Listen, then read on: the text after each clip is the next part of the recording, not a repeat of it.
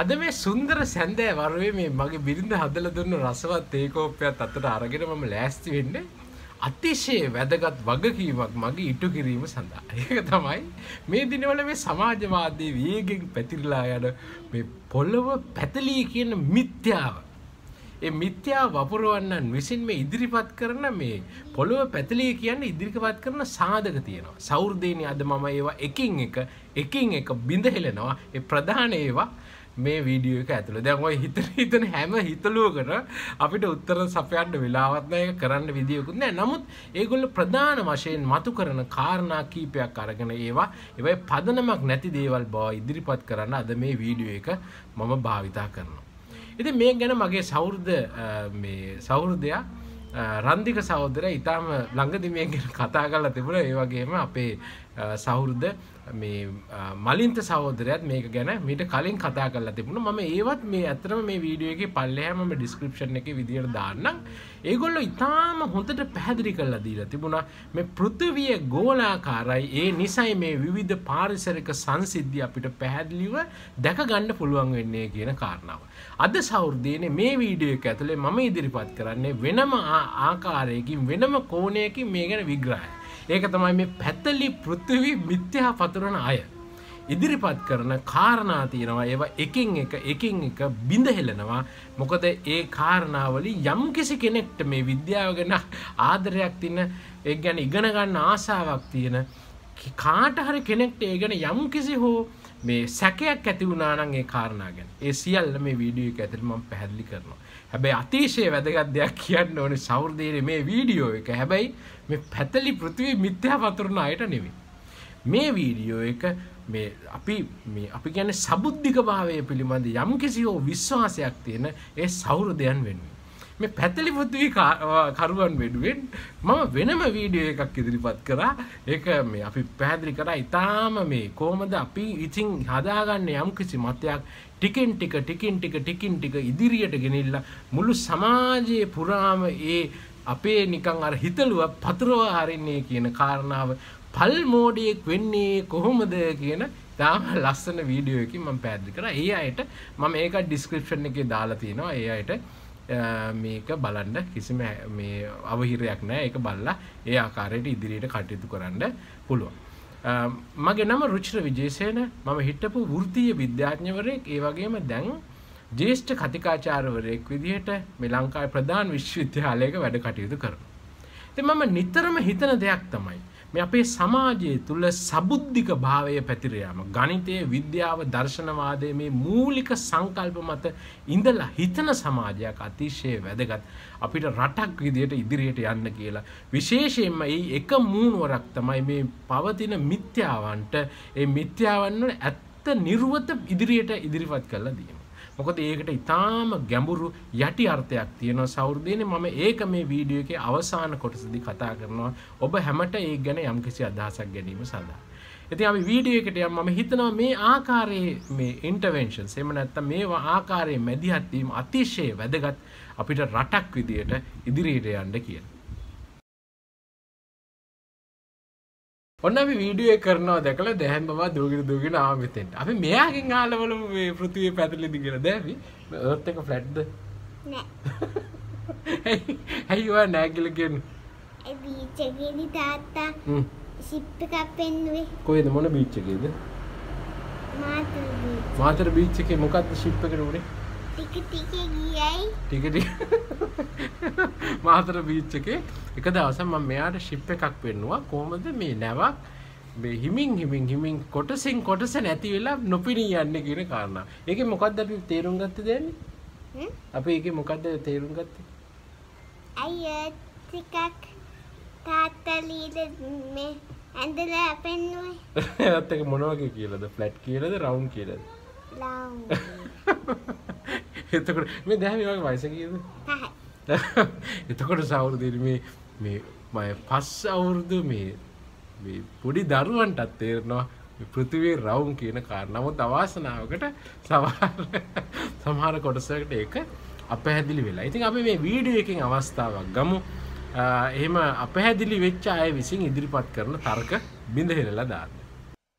අද අපි කරන්න යන්නේ මෙන්න මේකයි. මේ පෘථිවිය පැතලී කියලා කියන කට්ටිය ප්‍රධාන අභියෝග ඉදිරිපත් කරනවා මේ පෘථිවිය ගෝලාකාරයි කියන අයට. මේ ඒ වගේ අභියෝග රාශියක් තියෙනවා. මේ සමහර ඒවා නම් ඇත්තටම කතා කරන්න තරම්වත් සුසු දේවල් නෙමෙයි.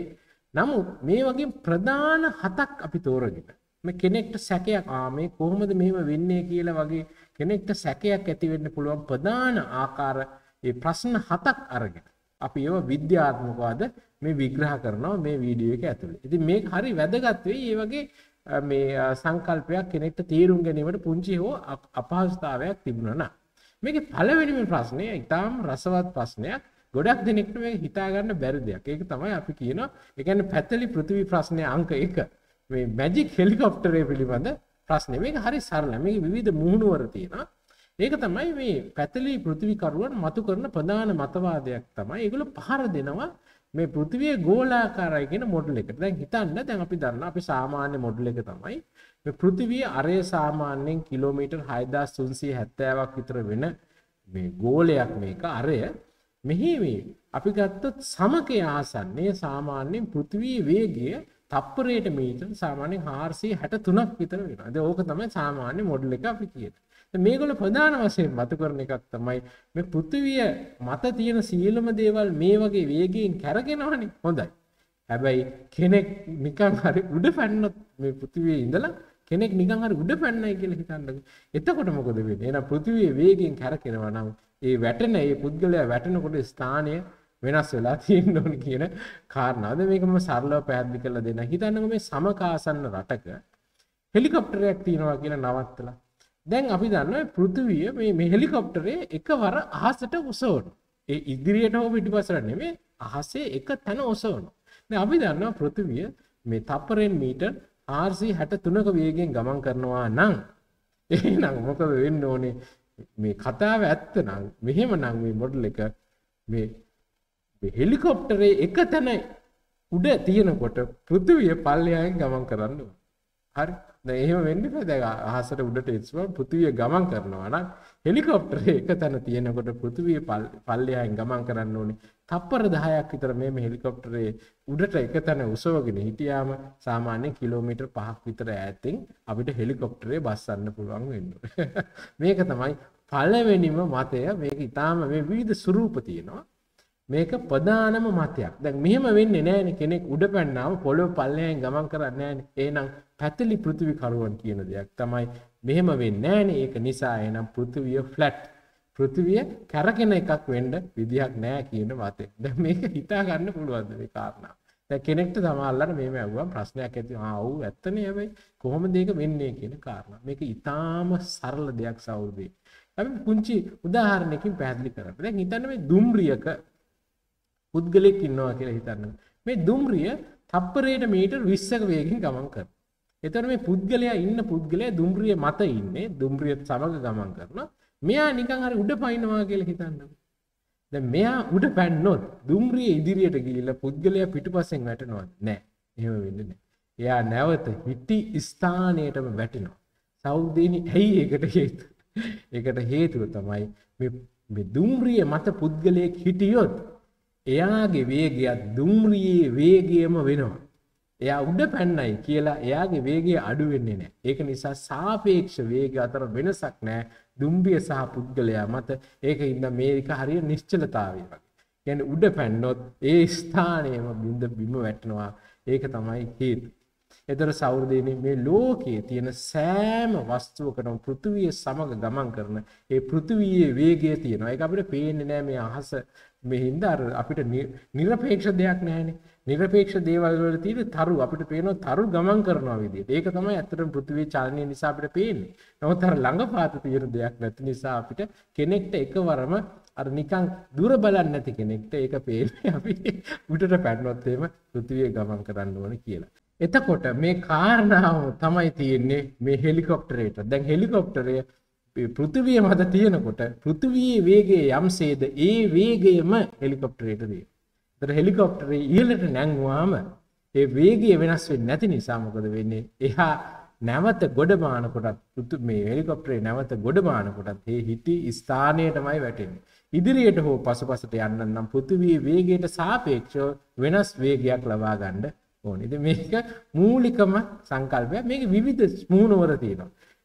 කාලතුවක්කුවකින් තියෙන උණ්ඩයක් පිළිබඳව මේකේ මතවාදයක් තියෙනවා. ඊට පස්සේ නැවකින් තියෙන උණ්ඩයක් මේ කුරුල්ලන් පිළිබඳ අපි උඩ පැන්නාම මොකද වෙන්නේ? මේ වගේ විවිධ ස්වරූප වලින් මතුවෙන්නේ මේ මැජික් හෙලිකොප්ටරේ ප්‍රශ්නේ. තාම මූලික සහ මූලික කාරණාවක් අපිට මේ විදිහට විග්‍රහ කරගන්න පුළුවන්. එතකොට ඒ වගේම ඊටාම රසවත් ප්‍රශ්නයක් තමයි මේ පැතිලි පෘථිවි ප්‍රශ්නේ අංක 2ටම කතා කරන්නේ මේ විසි නොවන මුහුද. මේ පෘථිවිය කැරගෙනකොට මුහුද විසි වෙන්නේ නැත්තේ මිනිස්සු එළියට විසි වෙන්නේ නැත්තේ ඇයි කියන කාරණාව. දැන් මේකයි කතන්දරේ. දැන් පෘථිවියේ ගෝලයක්නේ. පෘථිවියේ ගෝලයක් ඒකට මේ ඒකේ සමකාසන්න ප්‍රදේශවල තප්පරයට මීටර් 463ක වේගයකින් පෘථිවිය වේගයෙන් ගමන් කරනවා කියන මතය තියෙනවා. දැන් ඒක මේ පෘථිවිය පැතලී කියන අය පහර දෙන්න හදන්නේ මෙන්න මේකටයි මේ ප්‍රශ්නේ. ඒතර මේකේ අරයත් සාමාන්‍යයෙන් කිලෝමීටර් 6371ක් විතර වෙනවා. දැන් මෙන්න මේකයි කියන්නේ පෘථිවිය මෙච්චර වේගයෙන් කරකිනවා නම් මොකද මුහුද පෘථිවියේ තියෙන මුහුද විසි වෙලා යන හරියට මේ අපි ටෙනිස් බෝලයක වතුර තියෙනකොට ටෙනිස් බෝලේ මේ පුංචි ටෙනිස් බෝලේ කරකවනකොට වතුර විසි වෙලා යනවා නම් ඇයි පෘථිවියේ වතුර විසි වෙලා යන්නේ නැත්තේ කියන මේ ප්‍රශ්නය ඉදිරිපත් කරනවා. ඒක ඉතාම සරලයි. ඉතින් මේක තේරුම් ගන්න අපි ඒක බලමු කොහොමද කියලා. මේක ගණිතමය ආකාරයෙන් අපි තේරුම් ගමු. මේක හිතන්න දැන් මේක මතු කරන තව එකක් තමයි මේ හිතන්න ඔය කැරසෝල් එකක ඔය අපි ඔය ළමයි සෙල්ලම් කරන කැරසෝල් සොකල දැකලා ඇති. හිතන්න තප්පරයට මීටර 10ක වගේ වේගයෙන් මේක කැරකුණා. අපිට හොඳට දැනෙනවා මේ බලය. විසි වෙන බලය දැනෙනවා.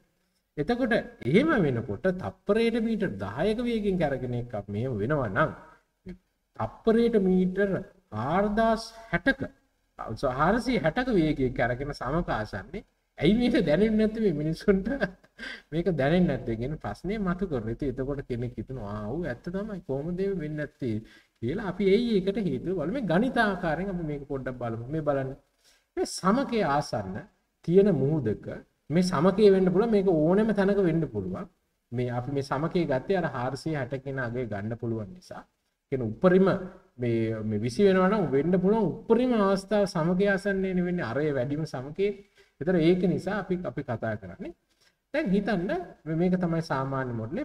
මේකේ මේ මුහුදක කිලෝග්‍රෑම් එකක මේ මුහුද වතුර බරක් ගන්නකො මේ කොයි හරි තැනක සමකයේ ආසන්නේ වෙන ඕන තැනක් ගන්න පුළුවන්. එතකොට ඔය 463 වෙනුවට වෙන අගයක් අපිට දාන්න වෙන්නේ.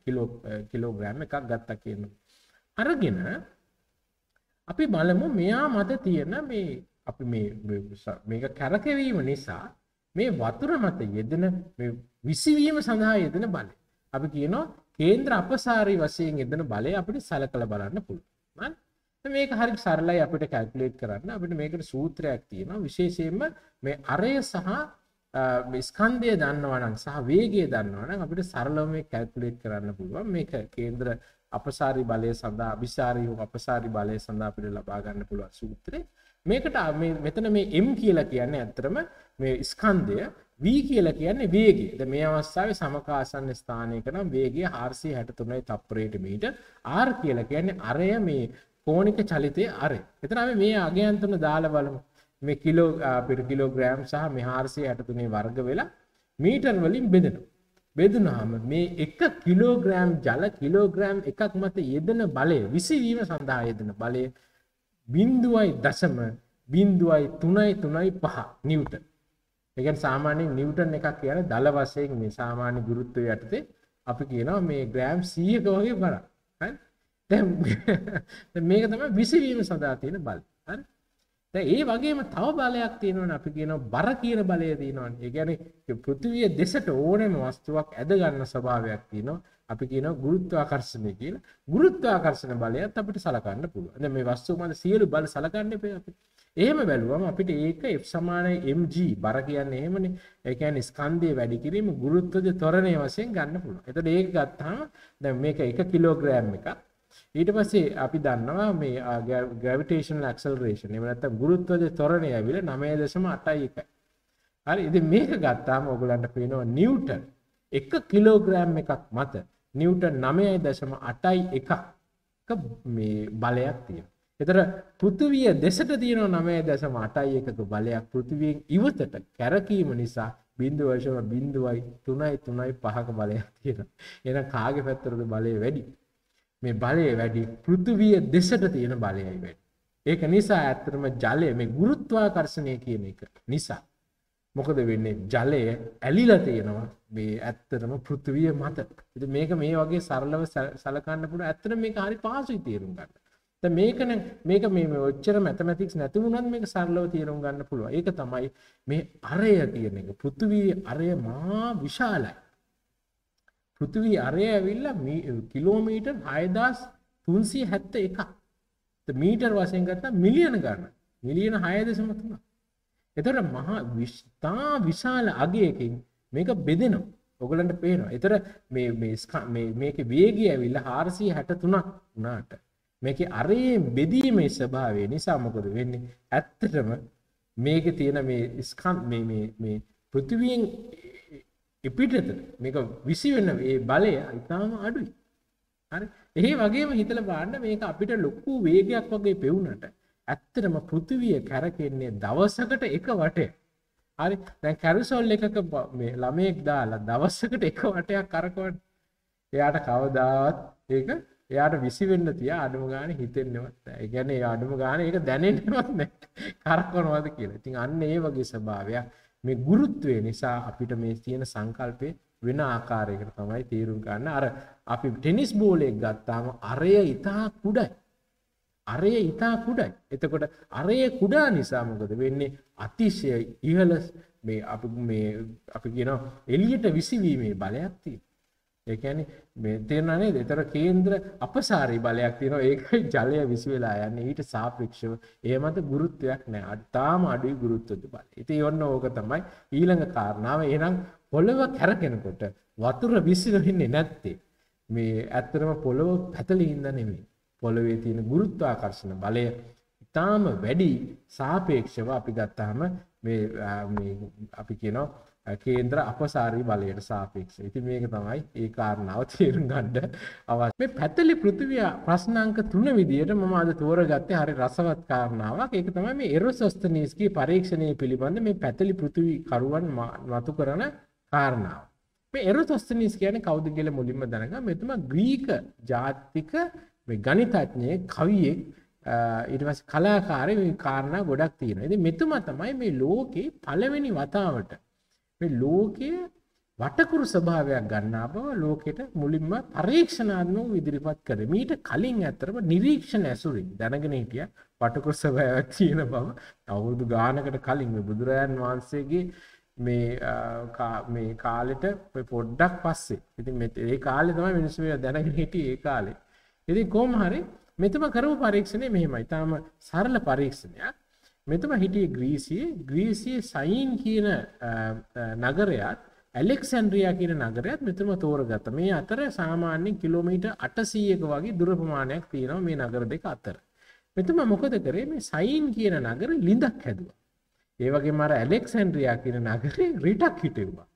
එතකොට මේ මෙතන කරේ මේකයි සරල දෙයක්. මේ සයින් කියන නගරේ අර ලිඳේ පතුල මත ඉර එළිය වැටෙනකොට හරියටම ලින් පතුලට මැච් වෙන්න ඉර එළිය වැටෙනවා කියලා කියන්නේ සයින් කියන නගරෙට ඉර මුදුන් වෙනවා කියන එකයි. ඉර මුදුන් වෙන වෙලාවේ මේ ඇලෙක්සැන්ඩ්‍රියා කියන නගරේ අර රිටේ තියෙන මේ ගත්තයි රිටේ අපි කියන ෂැඩෝ එක එහෙම නැත්නම් මේ සෙවණැල්ලේ දිග ප්‍රමාණය මෙතුමා වෙන්නා. හරි.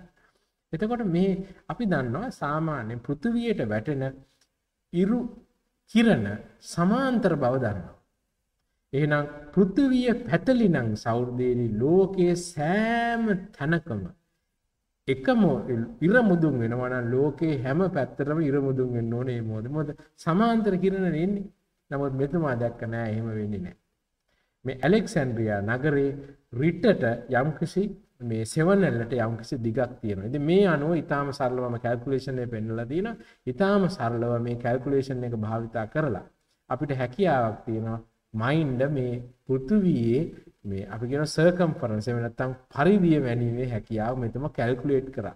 එතම කිව්වා සාමාන්‍ය පෘථිවිය වටකුරු ස්වභාවයක් ගන්නා බවත් මේක ආසන්න වශයෙන් කිලෝමීටර් මේ 40000ක් විතර වෙනවා කියලා තමයි කිව්වේ. දැන් අද ඇත්තටම පෘථිවියේ මේ විස්කම් මේ පරිධිය මැල්ලා තියෙනවා. අද 40075 කිලෝමීටර්. ඉතින් මේ අවුරුදු 2000කට කලින් 2000කට විතර කලින් මේ මෙතුමා මේ පරීක්ෂණය කරේ. ඉතින් බලන්න මේක. දැන් මේ පැතලි පෘථිවි කරුවෝ හැබැයි මේකට ලොකු ප්‍රශ්නයක් ආනවා. මේගොල්ලෝ කියන දෙයක් තමයි දැන් ලෝකයේ මේ ගෝලයක් බව ඇරිස්ටොටලීස්ගේ කාලේ දැනගෙන හිටියේ නෑනේ. ඇරිස්ටොටලීස්ගේ කාලයක දැනගෙන හිටියේ නැත්තම් එයා එහෙම මේ පරීක්ෂණය කරලා කොහොමද ගෝලයක් කියලා කියන්නේ? ඒක හරියට මේ ගෝලයක් කියන්නේ නැතුව ඒක පිපිඤ්ඤා ගෙඩියක හැඩයක් වෙන්න පුළුවන්. එහෙම නැත්නම් වෙන ආකාරයක ඔබ්ලික් ෂේප් එකක් වෙන්න පුළුවන් නේද කියන මේ මතය ඉදිරිපත් කරනවා. එතකොට මේවටත් වටකුරු ස්වභාවයක් තියෙනවානේ. කොහොමද ඇරිස්ටොටලීස් කිව්වේ මේ මෙෂර්මන්ට් එකෙන් මේක හරියටම ගෝලාකාරයි. වෙනත් වටකුරු ස්වභාවයකින් තොරව. එහෙනම් මෙතන යම්කිසි ගිමික් එකක් තියෙනවා කියන මතය තමයි මේ පැතලි පෘථිවි කරුවන් කියන්නේ. මොකද මේක තාම බරපතල අභියෝගයක් ඒගොල්ලන්ගේ මොඩල් එකට. ඉතින් මේක ඊටාම සරලයි. ඇරිස්ටොටලීස් කිව්වේ පෘථිවිය වටකුරුයි කියලා. ඉන් පසුව එයාගේ ගෝලය සහ අනිත් අය මොකද කරේ? ඒ ක්‍රමය සහ වෙනත් ක්‍රම භාවිතා කරලා මේ පෘථිවියේ විවිධ ස්ථානවල මේ පරීක්ෂණය කරා. ඉතින් A B C සහ විවිධ ස්ථාන තුනක් ගන්න. මේ ස්ථාන තුනින්ම මේ එහෙම පරීක්ෂණ කරා මේගොල්ලෝ දැක්කා මේ ගන්න වටකුරු මේ පරිධිය ආසන්න වශයෙන් සමානයි කියලා. ඉතින් මේ ආකාරයට තැන් තුනකින් ගත්තාම මේ එකම වටකුරු ස්වභාවය එනවා නම් මේකට තිබිය හැකි එකම ෂේප් එක තමයි පෘථිවියට ගෝලාකාර ස්වභාවය. ඉතින් මේක තමයි තාම සරලයි. මේක දිහා මිනිස්සු මේ පඬිවරු කියන જાතිය ඔය හිතන්න තියෙන ගොඩාක් දේවල් හිතලා දෙයි.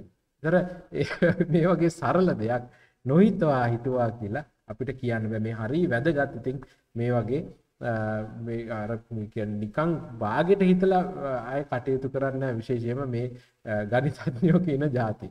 ඉතින් ඒක හරිය වැදගත්. මේ ඊළඟට තව අභියෝගයක් ඉදිරිපත් කරනවා. ඒක තමයි මේ පැතලි පෘථිවි ප්‍රශ්නේ අංක 4 විදියට මම අරගෙන ඉන්නේ. මේ නිව්ටන්ට වැරදෙන හැටි කියලා මම මේක නම් කරනවා. බලමු මොකද්ද මේ කියන කාරණාව කියලා. මේ දැකපු කාරණා මේ හරියම විසිතුරුයි. අපිට ගොඩාක් දේවල් ඉගෙන ගන්න තියෙනවා. අපි ඒක පොඩ්ඩක් සාකච්ඡා කරලා බලමු. මේ නිව්ටන් නියම ගැන ඔයගොල්ලෝ දන්නවනේ. ප්‍රධාන වශයෙන් මේ මෝෂන් එහෙම නැත්නම් මේ චලිතය සම්බන්ධ ප්‍රධාන නිව්ටන් නියම 3ක් අපි ඉගෙනගෙන තියෙනවා. දැන් ගොඩාක් අපි හැමෝම වගේ ඉගෙනගෙන තියෙනවා. එතන මේ නිව්ටන් නියම අපි බහුල වශයෙන් භාවිතා කරනවා මේ ලෝකයේ තුල තියෙන පද්ධතිවල චලිතය විස්තර කිරීම සඳහා. තාම සාර්ථකව කවුරුත් නෑ කියන්නේ නිව්ටන් නියම බහුල වශයෙන් මේ ලෝකයේ තුල භාවිතා කරනවා. හැබැයි නිව්ටන් නියම ඉදිරිපත් කරන මූලික අවශ්‍යතාවයක් තමයි නිව්ටන් යම්කිසි පද්ධතියකට නිව්ටන් නියමයක් යෙදිලා ඒක සාර්ථකව භාවිතා කිරීමට තියෙන අවශ්‍යතාවයක් තමයි අවස්ථිතික රාමුවක ඒ නියම භාවිතා වෙන්න ඕනේ. ඒක සත්‍ය වෙන්නේ නිව්ටන් නියම සත්‍ය වෙන්නේ අවස්ථිතික රාමුවක් තුල. අවස්ථිතික රාමුවක් කියන හරි සරල දෙයක්. යම්කිසි පද්ධතියක් මේ චලිතය සිද්ධ වෙන යම්කිසි පද්ධතියක් එක්ක නිශ්චලතාවයේ හෝ එහෙම නැත්නම් ඒකාකාර වේගයකින් ගමන් කරන්න ඕනේ.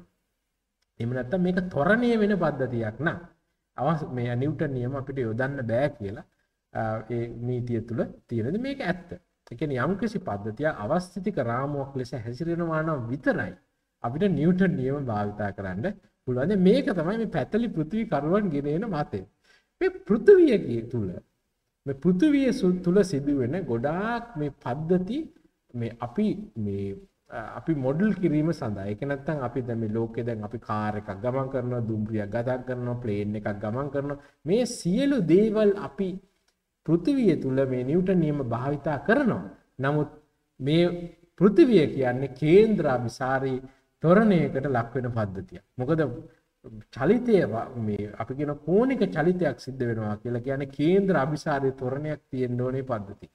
එහෙනම් ත්වරණයක් තියෙන පද්ධතියක කොහොමද නිව්ටන් නියම මිනිස්සු භාවිතා කරන්නේ කියන ප්‍රශ්නේ අහන. එහෙනම් මේගොල්ලෝ කියන මතය තමයි නිව්ටන් නියම ඇත්තනේ. නිව්ටන් නියම බහුලව භාවිතා කරනවා අපේ මේ පෘථිවිය තුල.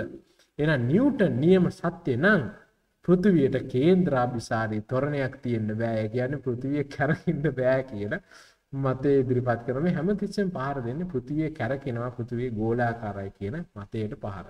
මේක තාම සරලයි සෞද්දේ. මේක ඇත්තටම මේ අපි කියන උසස් පෙළ පළවෙනි භෞතික විද්‍යා පාඩම මේ මෙෂර්මන්ට්ස් ඒක මිනුම් සහ ඒකක පිළිබඳ අපි කතා කරන්නේ. හරි, අපි සරල උදාහරණයක් ගමු. පෘථිවිය මත මේසයක් තියෙනවා කියන මේසයක් උඩ මේ කිලෝග්‍රෑම් 10ක වස්තුවක් තියෙනවා. මේ මත බලය දෙකක් යෙදෙනවා. නිව්ටන් 7කුයි නිව්ටන් 32කුයි වගේ බලයක් යෙදෙනවා කියන්නේ අපිට මේකට ඉතාම සරලව නිව්ටන්ගේ දෙවෙනි නියමය භාවිතා කරන්න පුළුවන්. ඒතර මේ මත තියෙන අසන්තතික බලය තමයි එක පැත්තකට නිව්ටන් 7යි අනිත් එකට 32 නම් නිව්ටන් 25ක බලයක් එක පැත්තකට තියෙනවා. ස්කන්ධය තමයි කිලෝග්‍රෑම් 10යි. එහෙනම් අපිට පැහැදිලිවම පේනවා මේකේ ත්වරණය අපිට කැල්කියුලේට් කරන්න පුළුවන්. මේ අනුව ගත්තාම මේ 2.5ක ත්වරණයකට ලක් වෙනවා මීටර් තප්පර වර්ගයට අපිට මේක මේ ගන්න පුළුවන් සරලව. එතකොට දැන් ඇත්තටම අපේ භූමිය මත මේ වගේ පද්ධතියක් අපි තියලා මේ විදියටම සෙටප් කරලා මැන්නොත් අපිට එන අගය 2.5ට ඉතාම ආසන්නයි. හැබැයි සෞදේනේ අපි මෙහෙම කැල්කියුලේට් කරාට අපි මේ පද්ධතියට අපි සැලකුවද ඝර්ෂණය, වායු ප්‍රතිරෝධය, පෘෂ්ඨික බල මේ වගේ කිසිම දෙයක් සැලකුවේ නෑ නේද? නමුත් මේවා ඇත්තටම තියෙන බලනේ. එහෙනම් මේ කැල්කියුලේෂන් එකේදී අපි ගොඩාක් කාරණා අපි උපකල්පන වශයෙන් බැහැර කරලා තියෙනවා. ඒ කියන්නේ අපි හිතනවා මේ පද්ධතිය තුළ ඝර්ෂණයක් නෑ කියලා. මේ පද්ධතියේ වායු ප්‍රතිරෝධයක් නෑ කියලා. පෘෂ්ඨික බල වේදෙන්නේ නෑ කියලා අපි හිතනවා. මේම හිතලා තමයි අපි මේ කැල්කියුලේෂන් එක කරන්නේ. එහෙමනම් ඇත්තටම අපි මේක මැන්නොත් සෞර්දීනේ සමහරලාට මේ අගය ඊට වඩා වෙනස් වෙන්න පුළුවන්. 2.49යි 2ක් වෙන්න පුළුවන්. එහෙම නැත්නම් 2.49යි 2යි 3යි 7යි 3ක් වෙන්න. නමුත් අපි භාවිතා කරන අගය මොකක්ද? 2.5යි මීටර් තප්පර වර්ගයට කියන්නේ. නමුත් ඇත්තම මෙෂර්මන්ට් එක ඊට වඩා වෙනස් වෙන්න පුළුවන්. නමුත් 2.5 කියන අගය අපිට ගණනය කිරීමක් විදිහට එහි තියෙන නිර්වද්‍යතාවය අපිට ඇති. තේරුණා නේද? එතකොට මේ නිර්වද්‍යතාවය අපිට ඇති නිසා අපිට ඇත්තම අගය මේ ප්‍රායෝගිකව තියෙන අගය වෙන දෙයක් වුණාට අපි ඒක ගැන ලොකු තැකීමක් කරන්නේ. අපි ඒක නොසලකා හරිනවා. මොකද අපිට අවශ්‍ය වන නිර්වද්‍යතාවය මූලික වශයෙන් ඇති කියලා. දැන් වෙන කෙනෙක්ට නිර්වද්‍යතාවයේ දෙවෙනි මට්ටමේ ඕන ඔහුට සලකන්න වෙනවා ඝර්ෂණයේ වායු ප්‍රතිරෝධය වැනි බල. ඊටත් වඩා නිර්වද්‍යතාවය ඕන තවත් ඊට වඩා එහාට ගිහිල්ලා සලකන්න. එතකොට නිර්වද්‍යතාවය අපිට යම් කිසි ප්‍රමාණයකට අවශ්‍ය. අපි කැල්කියුලේෂන් එක කරන්නේ එපමණකට පමණයි. එතකොට මේක සාමාන්‍ය දෙයක්. මේක ෆිසික්ස් වල A level මට්ටමේදී පළවෙනි පාඩම විදියට අපි මේ මෙෂර්මන්ට්ස් විදියට නිර්වද්‍යතාවය කියන කාරණාව සහ එරර් එක එහෙම නැත්නම් දෝෂය පිළිබඳ අපි ඉගෙන ගන්නවා. එතකොට සෞර්දීනි මේ පෘථිවිය මත කේන්ද්‍රාභිසාරී ත්වරණයක් තියෙනවා තමයි. නමුත් කේන්ද්‍රාභිසාරී ත්වරණේ ඉතා කුඩයි. 0.335 මීටර් තප්පර වර්ගයට ඉතාම කුඩයි. ඒක නිසා ඒක සැලකිලිමත් ඒ කියන්නේ සැලකිය යුතු ප්‍රමාණයකට ඒක මේ වෙන්නේ නැහැ. ඒ කියන්නේ පද්ධතිය මත යෙදෙන්නේ නැහැ. ඉතින් ඒක නිසා අපි ඒක නොසලකා හරිනවා. කෙනෙක්ට අවශ්‍ය නම් මේක සලකලා කැල්කියුලේට් කරන්න. ඒ කැමති කෙනෙක්ට එහෙම කරන්න පුළුවන්. එතකොට අපි එර එකක් වශයෙන් අතර අපිට නිව්ටන් නියම සම්පූර්ණ වශයෙන් පෘථිවිය මත යෙදෙනවා කියන එක නෙමෙයි. ඒක අපි භාවිතා කරන්නේ එය අපිට අවශ්‍ය වන ඇකියුරසි එක තුල භාවිතා කරනවා කියන එකයි තියෙන්නේ. ඉතින් ඒතර දැන් ওই නිව්ටන් නියම කිව්වට නිව්ටන් නියම වලින් පද්ධතිය අපගමනය වෙන අවස්ථා තියෙනවා. දැන් උදාහරණයක් විදිහට ඒකාකාර ප්‍රවේගයකින් ගමන් කරන අවස්ථික රාමුවක් තුල නිව්ටන් නියම සත්‍යයි කියලා කිව්වට මේ වේගය ඇවිල්ලා ආලෝකයේ වේගයට ලං වෙන්න නිව්ටන් නියම අපගමනය වෙනවා. දැන් උදාහරණ ඒ කාරණාව තමයි අපි කියන්නේ විශේෂම කාලය අපිට මේ කාලයේ කිනුම මිනුම මේ ආලෝකයේ වේගයට ලං වෙන්න වෙනස් වෙනවා විවිධ පද්ධති සඳහා. ඒතර ඒ අනුව ගත්තාම නිව්ටන් නියම වෙනස්. දැන් පද්ධති දැන් ගත්තාම මේ ගුරුත්වයේ වශයෙන් ගත්තාම නිව්ටන් නියම වල වෙනස් වීමක් සිද්ධ වෙනවා. මේක ඒ වගේම වේගය පද්ධතිවල වේගය අනුව ගත්තාම මේ අපි මේ කොහොමද මේ කාලය මැනීම කියන එක වෙනස් වෙනවා. එතකොට සෞර්දීනි මේක සිද්ධ වෙන්නේ ඇත්තටම මේ නිව්ටන් නියම වල චලිත ස්වභාවය මේ කාල අවකාශ වක්‍රයේ ස්වභාවය මතයි එන්නේ. ඉතින් ඇත්තම කතාව තමයි මේ කාල අවකාශ වක්‍රයේ තියෙන එක්තරා නිරූපණය තමයි නිව්ටන් නියම. හැබැයි සෞරේ මම උත්සාහ කරන්නේ පැතලි පෘථිවිය ගැන විශ්වාස කරන අයට මේ කාල අවකාශයේ වක්‍රයක් කියලා පැහැදිලි කරන්න. මොකද මුලින්ම පෘථිවිය ගෝලාකාරයි කියලා තේරුම් ගන්න බැරි නම් ඒක අපිට මේ කාල අවකාශයේ වක්‍රයක් කියන එක කවදාවත් තේරුම් ගන්න බෑ. හරි. ඊළඟට මේ තව රසවත් එකක් තියෙනවා. තව රසවත් ප්‍රශ්නයක්. පැතලි පෘථිවි ප්‍රශ්න අංක 5 විදියට මේක මම ඉදිරිපත් කරනවා. මේක තමයි මේ හඳ පෙනෙන හැටි පිළිබඳ ප්‍රශ්නය. මේක හරි රසවත් එකක්. ඉතින් ඕගොල්ලෝ මේක බලන්න. දැන් මේක මෙහෙමයි කතන්දර. දැන් මේ කියනවා දැන් මේ සඳෑ වරුවක ජල තලයක් මත කොහොමද හඳ පේන්නේ කියන එක පිළිබඳ ප්‍රශ්නයක් ඉදිරිපත් කරනවා. ඒතර මේගොල්ලෝ කියන දෙයක් තමයි පෘථිවිය මේ ගෝලාකාර ස්වභාවයක් තියෙනවා නම් හඳ මේ මතුවලා එනකොට හඳෙන් එන ආලෝකය මේ පෘථිවියේ අර ගෝලාකාර ස්වභාවය මත වැදිලා විසි වෙලා යන්න ඕනේ, විසිරලා යන්න ඕනේ. ඊටාම කුඩා ප්‍රමාණයක් තමයි ඇත්තටම මේ පුද්ගලයෙක් වෙතට එන්නේ කියන කාරණා. මේක තමයි කියන්නේ. නමුත් පෘථිවියේ පැතලි නිසා දැන් ඒගොල්ලෝ කියන විදිහට පෘථිවියේ පැතලි නිසා මොකද වෙන්නේ මේ සඳ තියෙන නිසා මේ සඳ මගින් ඒ ඇති කරන ආලෝකය මේ දිග කදම්බයක් විදිහට සම්පූර්ණ මේ ජල තලය මත එලිලා තියෙනවා. පැතිරිලා තියෙනවා. ඒක නිසා අපිට ඒක පැතලිව පේනවා.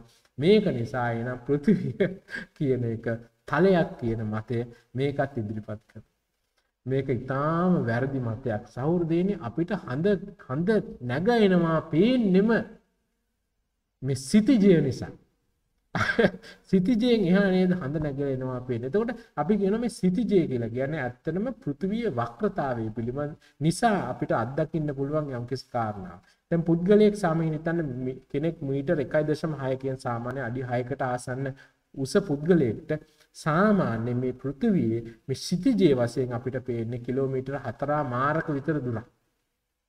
තේරුණා නේද? එතකොට හිතන්න මේ ඔන්න දැන් පුද්ගලයෙක් ඉන්නවා වක්‍ර පෘථිවියක් මත. එතකොට ඒ කෙනෙක් මේ පෘථිවිය මග ඉඳගෙන ඉන්නවා කියලා හිතන්නකො. එතකොට මේක දැන් පරිමාණයට මම ඇදලා නැහැ. දැන් මේවත් ප්‍රශ්න කරගන්නවනේ. දැන් පරිමාණයට ඇදලා නැහැ. නමුත් හිතන්න පරිමාණයෙන් ඇද නැති අවස්ථාවක් වුණත් අපිට මේක පැහැදිලිව තේරුම් ගන්න පුළුවන්. මොකද මේ ආලෝක සටහන අපිට තේරුම් ගන්න පුළුවන් නිසා, දකින්න පුළුවන් සමාන්තර කිරණ විදියට එන පද්ධතියක් නිසා. දැන් හිතන්න සිතිජයෙන් පල්ලෙහා නම් සඳ තියෙන්නේ, සඳ කිරණ තියෙන්නේ. අපිට කවදාවත් සඳ පේන්නේ නැහැ.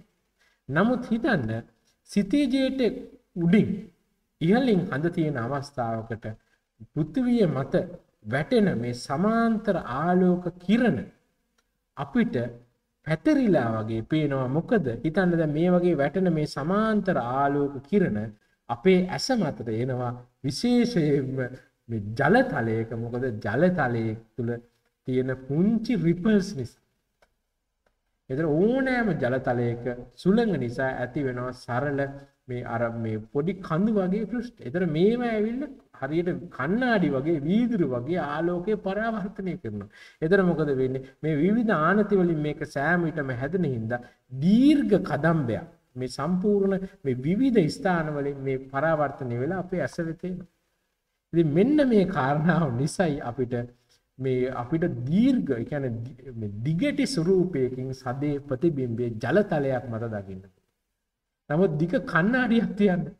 දිග කණ්ණාඩියක් තිබුණොත් මේ ඕගලන්ට සඳේ ප්‍රතිබිම්බය දැන් කියන්නේ මුළු ජල තලයම හිතන්නකො සම්පූර්ණ මේ ආලෝකයේ නැති සම්පූර්ණ මේ වීදුරු මේ තලයක් වගේ වුණා කියලා. එතකොට සඳේ ප්‍රතිබිම්බය එලෙසම මේක ඕගොල්ලෝ දැකලා ඇති. සමහර වෙලාවෙ විලවල් වල එහෙම සඳේ ප්‍රතිබිම්බය හරිය ලස්සනට පේනවා. එහෙම නැතුව මේ වගේ රැලි තියෙනකොට දිගටි ස්වරූපයේ මේ පේන. දැන් ඕගලන්ට පේනවා මේ ඒ රැලි ඉහළ නැගින සමහර අවස්ථාවල විතරයි අපිට ඒ ස්ථානවල විතරයි ඒ සුදු පාට පේන්නේ. අනිත් ස්ථානවල පේන්නේ නැහැ. එතකොට මේ දිගටි ස්වභාවය එන්නේ විවිධ ආකාර වලින් ජල ආලෝක කිරණ අපි වෙත පරාවර්තනය වෙන හින්දා මේ ගොඩාක් උදාහරණ මේකට තියෙන මේ සදේ ප්‍රතිබිම්බය කියන සෞන්දර්යනි පැතලියට තියෙන්නේ දිගටි ස්වරූපයකින් තියෙන්නේ මේ පෘථිවිය ෆ්ලැට් ඉඳන් නෙවෙයි. ඇත්තටම මේක තව කාරණාවක් තියෙනවා. ඒක තමයි ඇත්තටම සිතිජයෙන් එහා දේවලුත් අපිට සමානලාට බලන්න පුළුවන්. ඔය දැන් අපි ඔය පැතලි පෘථිවි කරුවන් මතු කරන දෙයක් තමයි සමහරවිට සිතිජයෙන් එහා දේවල් අපිට පේනවා. ඒකින්ද අපිට මේක අනිවාර්යයෙන්ම මේක මේ පෘථිවිය ෆ්ලැට් වෙන්න ඕනේ කියන මතය එනවා. ඒකත් ඇත්තටම වෙන. මොකද වෙන්නේ? පෘථිවියේ වායුගෝලයක් තියෙනවානේ. ඒතර වායුගෝලයේ මේ ගුරුත්වයේ ඝනත්වය වැඩි වෙනවා පොළොව ආසන්න. ඒතර ඕගොල්ලෝ දන්නවා ආලෝකයේ නැමෙන්නේ සෑම විටම ආලෝකයේ ස්වභාවය තමයි ඒ විරල මාධ්‍යයේ සිට ගහන මාධ්‍යයේ දෙසට නැවෙන්නේ. ඒතර මේ වගේ ආලෝක දැන් මෙතන තියෙන්නේ මේ සීනි ද්‍රාවණයක්. මේ සීනි ද්‍රාවණය හදලා තියෙන්නේ කොහොමද? පල්ලෙහා ඝනත්වය වැඩි උඩ ඝනත්වය අඩුයි. ඒතර අපි ආලෝක කිරණයක් ඇව්වාම ආලෝක කිරණේ නැමිලා යන්නේ. මේ වර්තන සංසිද්ධියක තියෙන මේ ප්‍රධාන මේ කාරණාව. එතකොට මේක හරිය සරලයි අපිට තේරුම් ගන්න. දැන් මේ කාරණාවම අපිට දකින්න පුළුවන් සමහරලාද සිටිජේට එහා තියෙන යම්කිසි දෙයක් අපිට පෙළ උදාහරණයට සඳ නොපෙනිලා තියෙන සඳ පායපු නැති මොහොතක එහෙම නැත්නම් ඉර මේක හොඳටම දකින්න පුළුවන්. ඉර සිටිජයෙන් එහා ඉර අපිට පේන්නේ නැහැ. නමුත් ඉරේ මුල්ම ආලෝකය අපිට පේනවා නේද? ඉර පේන්නේ නැතුව. ඒකට හේතුව තමයි අර ඝනත්වයේ වෙනස. ඉතින් මේක තව කාරණාවක්. දැන් ඔය සිටිජයෙන් එහා දේවල් පෙරුණාම ඒක හරිය අපේ මේ පැතලි පෘථිවි කරුවන් හරියට කැමති එකට. විශේෂයෙන් ඔය දැන් ඔය ඇමරිකාවේ ප්‍රධාන ස්ථානයක් තියෙනවා. ඒගොල්ලන්ගේ නැචරල් පාර්ක් එකක් තියෙනවා. මේ ඒ කියන නැචරල් පාර්ක් එකක් තියෙනවා වොරන් ඩූන්ස් කියලා. මේක තියෙන්නේ මේ මිචිගන් ඔයගොල්ලෝ දන්නවා මහා විල් වලින් එකක් නේ ඔය මිචිගන් විල. ඒ විල් එකෙන් එහා පැත්තේ මේ තියෙන චිකාගෝ නගරය කිලෝමීටර් 85ක් ඈතින් තියෙන. නමුත් ඒ නගරය මේ විදිහට පේනවා. ඒතර චිකාගෝ සිටි එක පේනවා මිචිගන් හරහා විල හරහා. නමුත් අර පෘථිවියේ වක්‍රතාවයේ කෙලෙසද ඒක එහෙම පේන්න බෑ. දැන් මේ පැතලි පෘථිවි කරුවන්ට මේක ලොකු ෆයින්ඩින් එකක්. ඉතින් ඒගොල්ලෝ මතු කරන එකක් මේක. ඇත්තටම මේකට හේතුවත් අර කලින් කියපු කාරණා. සිටිජයෙන් එහා අපිට දේවල් පේනවා. අපිට මේ දැන් අර මොකද වෙන්නේ? අර මේ සෑම විටම ආලෝකයේ පුද්ගලයා දෙසට ගහන මාධ්‍ය දෙසට නැමෙන නිසා මොකද වෙන්නේ? අපිට යම්කිසි වස්තුවක් ඉහළ තියෙන ස්ථානයට වඩා ඉහළ ස්ථානයට පේනවා. මේක හරි සරලයි නේද? අර මාළුවෙක්ගේ අපි වර්තන උදාහරණයක් ගන්න. ඉතින් මේ කාරණාව තමයි විරල මාධ්‍ය තුල අපිට මේක ඉහළට එසවිලා තියෙන පේන ස්වරූපයක් තියෙනවා. මේක ඇවිල්ලා පෘථිවිය ෆ්ලැට් නිසා වෙන දෙයක් නෙමෙයි. ඉතින් ඇත්තටම මෙහෙම දෙයක් තියෙනවා. සෞරදීනි පෘථිවිය ෆ්ලැට් නම් අපිට ජීවිතේ සෑම වෙලාවකම හඳ පේන්න ඕනේ. දැන් මාන මේගොල්ලන්ගේ මේ මොඩල් එකම ගත්තාම සඳ මේ ඉන්න පුද්ගලයා මේ සඳ මොන තැනකට ගියත් සෑම විටම සඳ පේන්න. يعني දවල් වෙලාවෙත් හඳ පේන්න ඕනේ, උදේ වෙලාවෙත් හඳ පේන්න ඕනේ, හවස් වෙලාවෙත් හඳ පේන්න ඕනේ. එහෙම වෙන්නේ නැහැ. එහෙම වෙන්නේ නැත්තේ මොකද? සිතිජයෙන් එහාට හඳ ගමන් කරනවා පෘථිවිය කැරකෙන ඕනේ නිසා. ඉතින් මේ රූප සටහනින් ඇත්තටම යමක් පෙන්නනවා නම් ඒ පෙන්වන්නේ මේ පෘථිවිය ඇත්තටම ගෝලාකාරයි කියන කාරණාවම තමයි. ඉතින් මේක ලොකු ප්‍රශ්නයක්. මේ එක ප්‍රශ්නයක් මේ පැතලි පෘථිවි මොඩල් එකේ ගොඩාක් ප්‍රශ්න තියෙනවා. ඉතින් මේ ආකාරයට ගත්තා මේ තමයි ඒගොල්ලන්ගේ මොඩල් එක. මේ පෘථිවිය තියෙනවා. පෘථිවිය වට සඳ සහ මේ ඉර මේ උඩින් තමයි ගමන් කරන්නේ. මේ ඉන්න ඕනෑම තැනක මිනිස්සෙට එක විට එක අවස්ථාවේ දකින්න පුළුවන් වෙන්න ඕනේ ඉරයි හඳයි සෑම විටම. එහෙම පොඩි අවස්ථාවක නෙමෙයි සෑම විටම ඉර හඳ පේන්න ඕනේ. එහෙම වෙන්නේ නැහැ. එහෙම වෙන්නේ නැහැ. ඉතින් ඒක හරිය වැදගත් මේවා මතු කරන. අනිත් එක තව රස්සන එක. මේ පැතලි පෘථිවි ප්‍රශ්න අංක 6. මේ කෙලින් පෙනීමේ ප්‍රශ්නයක් තියෙනවා. විශේෂයෙන් මේ පැතලි පෘථිවි ආයතන මේක විශේෂයි. මේ යම් කිසි දෙයක් මේක කෙලින් මේ පද්ධතියක් මොකක් හරි දෙයක් මාර්ගයක් හරි පාලමක් හරි මොකක් හරි හදලා තියෙනවා දැක්කොත් ඒගොල්ලෝ කියන්නේ මේක තියෙන්නේ මේ පැතලි පෘථිවිය නිසා තියෙන එක. ඒක හරි වැරදිම උදාහරණයක් මේ චීනයේ ඒගොල්ලෝ ගොඩක් ගන්න එකක් තමයි. මේ චීනයේ තියෙනවා මේ ලොකු දිග පාලම. ඒක ඇවිල්ලා හැතැම්ම 102ක් විතර දිගයි. දැන් ඒගොල්ලෝ කියන දෙයක් තමයි හැතැම්ම 100 ගාණක් දිග පාලමක පෘථිවියේ හැඩයම ඒගොල්ලෝ ඒ හැඩයට අනුව නම් ඒක හදලා තියෙන්නේ. මේ පාලමේ සමස්ත දිග ප්‍රමාණය සැලකුවාම සාමාන්‍යයෙන් හැතැම්ම 1.3ක විතර ඩ්‍රොප් එකක්. කර්වේචර් එක නිසා එන්න ඕනේ. මේ වටකුරු ස්වභාවය නිසා පාලම පල්ලෙහාට එන්න ඕනේ 1.3.2ක්. එහෙම කළා මේ වගේ පින්තූරයකුත් දාන්න. පින්තූරයක් දාලා කියනවා එහෙම කර්වේචර් ඩ්‍රොප් එකක් නැහැ. එහෙනම් මේක පෘථිවිය පැතලි වෙන්න බෑ. පෘථිවිය මේ ගෝලාකාර වෙන්න බෑ. පැතලි වෙන්න ඕනේ කියලා. මේක ඊටාම මූලික අදහසක් සෞර්දේනේ. අපේ ඇසට පෙනෙන වටකුරු බව පිළිබඳ යම්කිසි මේ තියෙනවා සීමාවක්. ඒකට අපි කියනවා ඇසේ කෝණික විභේදන බලය. අංශක 0.02. ඒ කියන්නේ මේක සරල වශයෙන් කිය හිතන්න කිලෝමීටරයක් ඈතින් තියෙන වස්තුන් දෙකක් ගැන හිතන්න. මේ වස්තුන් දෙක සෙන්ටිමීටර් 30කට වඩා අඩු ප්‍රමාණයකින් නම් තියෙන්නේ. අඩු දුරකින් නම් තියෙන්නේ. අපේ ඇසට බෑ මේ වස්තුන් දෙකක් විදියට දකින්න. තේරුණා නේද? මේ පෘථිවිය නිසා පෘථිවියේ වක්‍රතාවය නිසා කිලෝමීටරයකට සිදුවන වෙනස සෙන්ටිමීටර් 8යි. තේරුණා? ඒතර කවදාවත් ඇහෙන් බලලා පෘථිවියේ වටකුරු නෑ කියලා කියන්න බෑ. ඉතින් මේ වෙලාවට ගොඩක් වෙලාවට මොකද කියන්නේ මේ වගේ පින්තූරයක් දානවා. ඔයගොල්ලෝ දන්නවා මම කලින් කතා කරා සිටිජේ ඇවිල්ලා සාමාන්‍ය කිලෝමීටර් 5ක් විතර. ඉතින් මේක කවදාවත් ඇහැට දකින්න බෑ. නමුත් සමහර පාලම් වල මට ඇත්තටම පේනවා මේ පල්ලෙහාට ඩ්‍රොප් එකක් තියෙනවා ස්වභාවයකුත්. ඉතින් මේ වගේ කාරණා නිතරම මතු කරන මේ අර මූලික ඇහෙන් දකින්න දෙයින් තමයි ලෝකයේ දකින්න උත්සාහ කරන්නේ. ඒක තමයි මේ මූලික මේ ස්වභාවයක් මේ අයගේ. ඉතින් ඒක අපි දකින්න ඕනේ. ඒක වඩා ඊට වඩා වැදගත්ම දෙයක් කොහොමත් පෘථිවිය පැතිලි නැහැ. පෘථිවියේ තියෙන භූ විෂමතාවය කියලා දෙයක්. මේ සාමාන්‍ය මේ ලංකාව ගන්නකො. ලංකාවේ සාමාන්‍යයෙන් අවස්ථා තියෙනවා කිලෝමීටර් 20ක් ඇතුළත. මේ භූ විෂමතාවය මීටර් 1000කට වඩා වෙනස් වෙනවා. එතකොට මේ පෘථිවියේ මේ වටකුරු භාවය නිසා ඇතිවෙන මේ සෙන්ටිමීටර් 8 අපිට මයින්න පුළුවන්. කවදාවත් ඒක සාර්ථකව මයින්න බෑ. කියන්නේ මේ ලෝකේ අර කොයි හරි තැනක් පෙන්නලා අපි කිව්වොත් මේක වටකුරුයි මේක වටකුරු නෑ කියලා අපිට ඒක භූමිය තුල නම් කවදාවත් කරන්න බෑ. එතන මේ පැතිලි පෘථිවි ප්‍රශ්නේ හරි ලස්සන තව අන්තිම ප්‍රශ්නය අපි හද 7 වෙනි එක විදියට කතා කරනවා මේ ගුවන් යානා පිළිබඳ ගැටලු. හරි මේකත් හරි රසවත්. මේකත් ඔයගලන්ට වැදගත්. දැන් මේක බලන්න මේ තියෙන්නේ ලෝකේ ගුවන් යානා ප්‍රධාන ගුවන් ගමන් මාර්ග පිළිබඳ සිතියම. බහුල වශයෙන් මේ ලෝකේ ගුවන් මේ සෑම ගුවන් ගමන් මාර්ගයක්ම මේ මැප් එක ඇතුලේ තියෙනවා. මෙන්න මේකයි කාරණාව. දැන් පැතිලි පෘථිවි කරුවන් මෙන්න මේකයි කියන්නේ. එතකොට මේ ඕගලන්ට පේනවද මේ ප්‍රදේශවලින් බහුල ප්‍රමාණයක් උත්තර අර්ධ ගෝලය තුල තමයි මේ ගමන් මාර්ග වැටිලා තියෙන්නේ. පේනවනේ ගොඩාක් කොළ පාට තියෙන්නේ. මේ හරියන්නේ සමකේ යන්නේ. මේ සමකයට උඩින් තමයි සේරම ගමන් මේ කියන්නේ ගුවන් ගමන් සිදු වෙන්නේ කියන මතය තියෙනවා. ඒගොල්ලෝ කියන්නේ මෙන්න මේක. මේ තියෙන්නේ ඒගොල්ලන්ගේ සිතියම. පැතලි පෘථිවි සිතියම තමයි මේගොල්ලෝ කියන්නේ. ඒගොල්ලෝ කියන විදිහට මේ ඇත්තටම මේ ගුවන් ගමන් මේ විදිහට උත්තර අර්ධ ගෝලයට ගොඩාක් සාන්ද්‍රණයේ වැඩිපුර තියෙන්නේ ඇයි? ඒව ළඟින් තියෙන නිසා. කවුරුත් ඒක කියන්නේ ඒක කවුරු හරි පයිලට් කෙනෙක් මේක කියන්න ගියොත් එයාව මරනවා කියලා තමයි ඒක කියන්නේ. ඉතින් ඕම අමුතු කතාවක් කියනවා එහෙම මරපු පයිලට් කෙනෙක් නම් අපි දැන් දන්නේ නැහැ. ඒක අපිට ඉතින් විවිධ දේවල් කියන්න පුළුවන් මිනිස්සු දිහා බල. ඒගොල්ලෝ කියන්නේ ඒතර මේ පැතලි පෘථිවියට අනුව මේ මහද්වීප ළඟයි. දැන් අප්‍රිකාව සහ දකුණු ඇමරිකා මහද්වීපයේ දිග අප්‍රිකාව සහ ඕස්ට්‍රේලියා මහද්වීපය අතර ලොකු දුරක් තියෙනවා. ඒක නිසා තමයි ප්ලේන් යන්නේ නැත්තේ. නැතුව අර වෙන කාරණාවක් නිසා නෙමෙයි. නමුත් මේ ආසියාව ඊට පස්සේ මේ උතුරු ඇමරිකාව යුරෝපය මේ වගේ වල ගොඩාක් ගුවන් ගමන් තියෙනවා.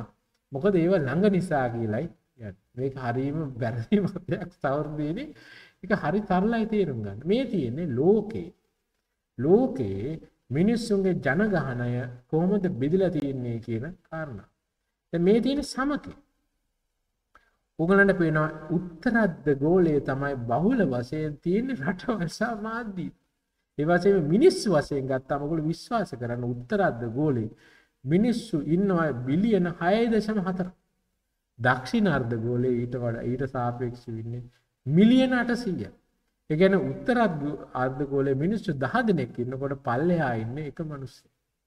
ඉතින් ප්ලේන් යන්නේ මිනිස්සු ඉන්න පැතිවලටනේ. ඔයගොල්ලන්ට පේනවා සමකයෙන් එහා උඩ තියෙන රටවලුයි සමකයෙන් පල්ලෙහා තියෙන රටවලුයි ගොඩාක් ප්‍රමාණාත්මක අඩුවක් තියෙනවා. ඒ වගේ මිනිස්සු ඉන්න ප්‍රමාණය මේක තමයි හේතුව. ඒ වගේම දැන් ඔය මේ ගුවන් මාර්ග සිතියම ගත්තාම ඒකෙන් ඉතාම හොඳට සනාථ වෙන දෙයක් තමයි පෘථිවියේ ගෝලාකාර හැඩය. ඔයගලන්ට පේනවද මේ බොහෝමයක් මාර්ගවල යම්කිසි රවුම් එහෙම නැත්නම් වටකුරු ස්වභාවයක් තියෙනවා. ඒවට කෙලින් යන්න පුළුවන්. පෘථිවි මේ සාමාන්‍ය අපේ පෘථිවිය ෆ්ලැට් නම් මේ ඇයි මේ වටකුරු ස්වභාවයක් සෑම විටම මේ ගමන් මාර්ගවල තියෙන්නේ? ඒකට හේතුව තමයි පෘථිවියේ තියෙන වක්‍රාකාර ස්වරූපේ. සෑම විටම ගමන් කරන මේ යානයක් මේ වක්‍රය හරහා යන්න ඕනේ. එතකොට ඒක පැතලි වශයෙන් ඇඳාම මේ වක්‍රය අපිට මතුවෙලා පේන්නේ. එතකොට මේ ගමන් මාර්ග ඒ ෆ්ලයිට් වල ගමන් මාර්ග අනුවයි අරගෙන තියෙන උගලන්ට පැහැදිලිවම පේනවා එනම් වක්‍රාකාරව තමයි මේ ස්වරූපය තියෙන්නේ. ඒ හැබැයි ලොකු ප්‍රශ්නයක් තියෙනවා මේකේ. දැන් මේ පැතිරි පෘථිවිය කියන්නේ දැන් අභියෝගයක් ඉදිරිපත් කරනවා. මේ බලන්න. දැන් හිතන්න මේ ඉන්දියාවේ ලංකාවේ ඉන්න කෙනෙක් ඇමරිකාවට යන්න ඕන කියලා හිතන්නකො. ඒතර ලංකාවේ ඉන්න කෙනෙක් ඇමරිකාවට යන්න ඕන නම් ගොඩාක් වෙලාවට ඒ කටයුත්ත ගිය අය දන්නවා. ඒ අය සිද්ධ වෙන්නේ පදා එක්කෝ මේ අපි දන්නවා ඩුබායි හරහා එහෙම නැත්නම් යුරෝපය හරහා එහෙම නැත්නම් සිංගප්පූරුව ජපානය හරහා තමයි සාමාන්‍ය සිද්ධ. හරි. නමුත් පැතලි පෘථිවියට අනුව මේ ලංකාවේ කෙනෙක්ට ඇමරිකාවට යන්න ඕන නම් ඉතාම සරලයි. මේ කෙලින්ම මෙහෙම මේ කෙලින් ලයින් එකේ යන්න පුළුවන් ඇමරිකාවට. ඒ කියන්නේ මේ උත්තර ධ්‍රවය හරහා යන්න ඕනේ. හරි. හිමාලය හරහා උත්තර ධ්‍රවය හරහා ඉතාම පහසුවෙන් යන්න පුළුවන්. නමුත් ඔය ඇමරිකාවට ගිය අය දන්නවා කවදාවත් හිමාලය හරහා මේ ගමන යන්නේ නැහැ. හිමාලය සහ උත්තර ධ්‍රවය හරහා කවදාවත් ලෝකේ මේ මිනිස්සු ගමන් කරන්නේ නැහැ. ඒක යන්නේ වටකුරු යන්නේ මොකද පෘථිවිය ගෝලාකාර. ඒ මේ වගේ පැතලි පෘථිවියේ තව ප්‍රශ්න ගොඩාක් තියෙනවා. මේවා අතරේ මෙහෙමත් විහිළු ඒවා හම්බෙනවා. ලෝකේ රවුම් නම් මොකද මේ කැරකිලා ගිහින් මේ කොයි හරි නතර වුණේ නැත්තේ. නැත්තම් මේ හොඳ වෙලාවට ඉතින් මේවත් අහන ඉතින් අපිට මේවට නම් ඇත්තටම මට දෙන්න උත්තරයක් ඇත්තෙත් නැහැ. මේ පෘථිවිය තුල කොහොමද විවිධ ඍතු ඇති වෙන්නේ කියන කාරණාව. ඊට පස්සේ චන්ද්‍රයක් ගහන සූර්යයක් ගහන සිදු වෙන්නේ කොහොමද කියන කාරණාව. ඊට පස්සේ අපි දන්නවා මේ අපි ගන්න පෙන්ඩුලම් එකක්. ඒව මේ අවලම්බ බට්ටෙක්ගේ චලිතය සෑම විටම යම්කිසි තලයක් මත සිද්ධ වෙන්නේ. කාලයත් එක්ක සෞද්දේනේ මේ තලය හිමින් වෙනස් වෙනවා. ඒ සිද්ධ වෙන්නේ ඇත්තටම පෘථිවියේ චලිතයත් එක්ක. හරි. දැන් මේ වගේ මේ පරීක්ෂණ බහුල වශයෙන් සිද්ධ කරලා තියෙන මේ කිසිම දෙයක් ඊට පස්සේ මේ කොරියොලිස් ඉෆෙක්ට් කියන එක. දැන් අපි දන්නවා උත්තර අර්ධගෝලය තුල මේ යම්කිසි ටොනේඩෝ එකක් කැරකෙන දිශාවයි දක්ෂිණ අර්ධගෝලය තුල ටොනේඩෝ එකක් කැරකෙන දිශාවයි වෙනස්. ඒකට කියන්නේ කොරියොලිස් ඉෆෙක්ට් කියලා. ඒක සිද්ධ වෙන්නේ පෘථිවියේ භ්‍රමණය නිසා. මේ කිසිම කායක පැතලි පෘථිවියක නම් එහෙම විය යුතු නෑ. මොකද උඩ එකතරක එක විදියට කරගෙන සෑම විටම එකක් දෙන්න සෑම විටම ඒ ටොනේඩෝස් එහෙම නැත්නම් ඒ වගේ සුළි ඇති වෙන්නේ එකම දිශාවකට. උත්තර අර්ධගෝලය තුල තරු ගමන් කරන්නේ එක දිශාවකට. අපි හිතමු කවුන්ටර් ක්ලොක්වයිස්. දක්ෂිණ අර්ධගෝලය තුල තරු ගමන් කරන්නේ ඊට ප්‍රතිවිරුද්ධ දිශාවට. ඇයි එහෙම වෙන්නේ? දැන් පෘථිවිය තටියක් නම් ඕනේ මිනිස්සුන්ට පේන්න ඕනේ තරු ගමන් කරන්නේ එකම දිශාවට කියලා. මේ කිසි දෙයක් එක තනිවම වශයෙන් මොනවා හරි ওই භූත හදාගෙන විස්තර කරාට සියල්ලම එකවර විස්තර කරන්න බෑ සවුද්ද. මේවා කියන්න ඕනෙත් නෑ අතන මේ ෆ්ලැට් අර්ත් කියන එක. ඉතින් කෙනෙක් මෙහෙම දෙයක් තියෙනවා. දැන් කෙනෙක් අහන දෙයක් තමයි මේ පෘථිවිය කොහොම වුණාම මොකද? පෘථිවිය අපිට ෆ්ලැට් උනත් මොකද? මේක ස්පෙරිකල් උනත් මොකද? කිසිම ප්‍රශ්නයක් නෑ. මේ ඕගොල්ලන්ට ප්‍රශ්න නැතුවද මේ වගේ දේවල් කතා කරන මේ ලංකාවේ ප්‍රශ්න නැද්ද? මිනිස්සුන්ට ගොවිතැන් කරගන්න බැරුව ඉන්නවා. මිනිස්සුන්ට කන්න බැරුව ඉන්නවා. අපිට හැමදාම ලයිට් කපනවා. මේ බලශක්ති අර්බුදයක් තියෙනවා. ඉන්ධන අර්බුදයක් තියෙනවා. මේ ඉන්ධන නෑ. ඉන්ධන අඩු කරාම ඉන්ධන නැති වෙනවා ෂෙඩ් වල. ඉන්ධන වැඩි කරාම මේව තව ප්‍රශ්නයක්. ඔය වගේ මේ තව ප්‍රශ්න තියෙනවා. ඉගෙනීම පිළිබඳ ප්‍රශ්නයක් තියෙනවා. දරුවෝ ඉගෙන ගන්න විදියක් නෑ දරුවන්ට. හරි. මේ ප්‍රශ්න තියෙනවා. සෞඛ්‍ය බේත් නැති ප්‍රශ්න තියෙනවා. මමත් පෞද්ගලිකව මේකෙන් දුක් විඳලා තියෙනවා. ඉතින් මේ ප්‍රශ්න තියෙනවා. මිනිස්සුන්ට කෑම පිළිබඳ ප්‍රශ්නයක්. ඉතින් මේ සියලු ප්‍රශ්න මැද්දේ ඇයි පෘථිවිය ගෝලාකාරද පැතිලිද කියන එක කතා කරන්නේ. සෞරදේනි කතා කරන හේතුව මේකයි. මේ ලංකාව තුල තියෙන මේ සියලුම ආකාර ප්‍රශ්න වලට එකම හේතුව වෙන මොකුත් නෙමෙයි. යම් කිසි පුද්ගලයෙක් මෝඩ අදහස් මේක තමයි කරන්න ඕනේ කියලා මෝඩ අදහසක් ගේනවා. ඒකට ආවඩන පරපුරක් ඉන්නේ. මේ සියලු ප්‍රශ්න මේ සියලු ප්‍රශ්න එකක් නෑර මේ සියලු ප්‍රශ්න වලට හේතුව මොකක් හරි මෝඩ අදහසක් කෙනෙක් හිතනවා. ඒකට ආවඩන ඒක සබුද්ධිකව නොබලන කාණ්ඩයක්. ඒකට ආවඩන කට්ටියක්. මේ සියලුම ප්‍රශ්න වලට හේතුව එයයි සවුරු. අන්න ඒකයි මේ පැතලි පෘථිවිය ගැන අද කතා කරන්නේ. මේ වගකීමක් තියෙන හින්දා. දැන් මේ 2007 වසරේදී ලංකාව මේ ස්වෛරී බැඳුම් කරවලට මේ ගියා. ගිහිල්ලා විවිධ ආකාර ප්‍රොජෙක්ට්ස් ලංකාව පුරා සිද්ධ කරා. මේ කිව්වා මේ විදියට මේ ස්ථානවල මේ දේවල් හදන්න ඕනේ. එහෙම තමයි රටවල් සංවර්ධනය යුනේ කියලා මෝඩ මතයක් ඉදිරිපත් කරා. ඒට ආවඩන, ඒට සපෝට් කරන, ඒට ඡන්දය දුන්න කොටසක් හිටියා. සෞර්දීනි ප්‍රශ්නයක්. හරි. මේ මිනිස්සු මැරුණා. මේ ලංකාවේ බෝම්බ මේ පල්ලියට ගිය මිනිස්සුන්ට ජීවිතේ නැති වුණා සෞර්දීනි. වගකීම් පිළිබඳ වගකීම් විරහිතභාවය පිළිබඳ ප්‍රශ්නයක් තිබුණා. මේ කටයුතු කොහොමද කරේ කියලා. නමුත් ඒක අවසානයේ ජාතියකට යම්කිසි ජාතියකට මිඩංගු වුණු ප්‍රශ්නයක් වුණා. කෙනෙක් එහෙම කිව්වා අනිත් අය කිව්වා ඔව් ඔව් එහෙම තමයි මේ අය තමයි මෙහෙම. සෞර්දීන් ලොකු ප්‍රශ්නයක්. ශාකයක් වැඩෙන්න අවශ්‍ය පෝෂක ඕනේ. පෝෂක නැතුව ශාක වැඩෙන්නේ නැහැ. ඒක කාබනික වෙන්න පුළුවන්, රසායනික වෙන්න පුළුවන්, වැවෙන්නේ නැහැ. ඒක මොනවා හරි ක්‍රමයකින් දෙන්න ඕනේ. දත්ත තියෙනවා. මේ මෙලසයි පසේ මෙච්චර ප්‍රමාණ තියෙන්නේ කියලා. කෙනෙක් කියනවා නෑ අපි මෙහෙම කරමු. ඒකට ආවන්න සෙනගක් ඉන්නවා. ඒ නිසා ඒ පොලිසිය එක ඉස්සරහට යනවා. සෞර්දීන් ලොකු ප්‍රශ්නයක්. මිනිස්සුන්ට මේ කෑම පිළිබඳ ප්‍රශ්නයක් තියෙනවා.